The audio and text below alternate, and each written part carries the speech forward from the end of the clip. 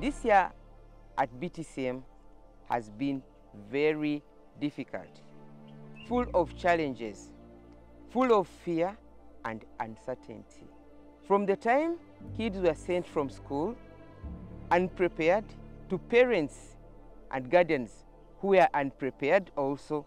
In addition, the government directed us to decongest. Our social workers were incapacitated because of the lockdown.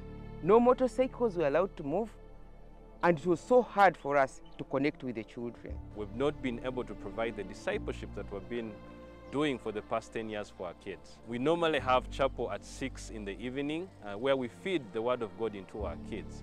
But because of the pandemic, we only have 80 kids compared to the 200 kids that we normally have for our evening chapel. Most of the kids were indisciplined.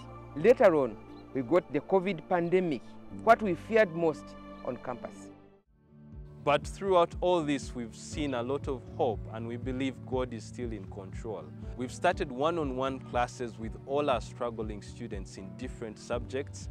We've had teachers come and concentrate on each student on their own. We've started individual discipleship with different kids. We've had the kids step up as well and do their own discipleship every evening. We started a family strengthening program to where our social workers and most of our team members go out into the family and concentrate on different families, providing them with food, shelter, mattresses.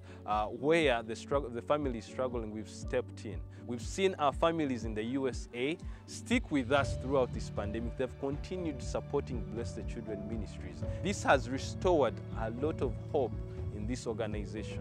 For this reason, I bow my knees before the Father, from whom every family in heaven and on earth derives its name.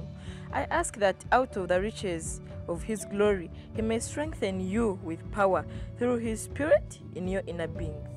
Ephesians 3:14-16.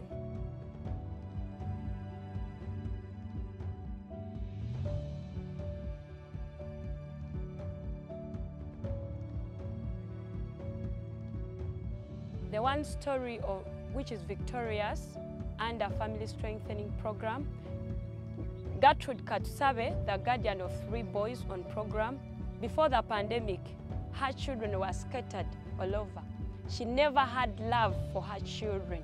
So we really did great. We encouraged her. We constructed a house for her. We bought some goats and encouraged her to rear them. We bought mattresses. We encouraged her to pray and stay with the children because it's good to stay as a family. Her children never had hope. They never had faith. They never believed that they would be something great. But today, they can read, they can write, they can pray, and they can sing, and they can minister. Enyombekeire enju yanyamba abana baibe takumpuliriza yanyegesereza abana bange bakurwara ne barorera hambera yo kurya niba ndetere mere nyambire ko.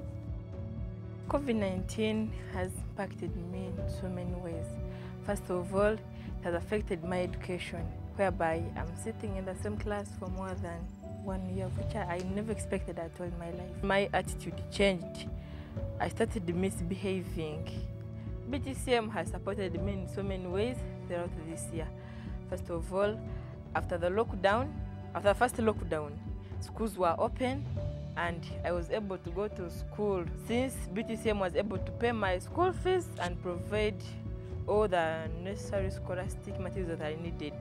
Secondly, it has helped me grow spiritually. I have learned that Jesus was humble, and so I need to be humble like Him. We thank the Lord for total and complete healing of all the staff and the children.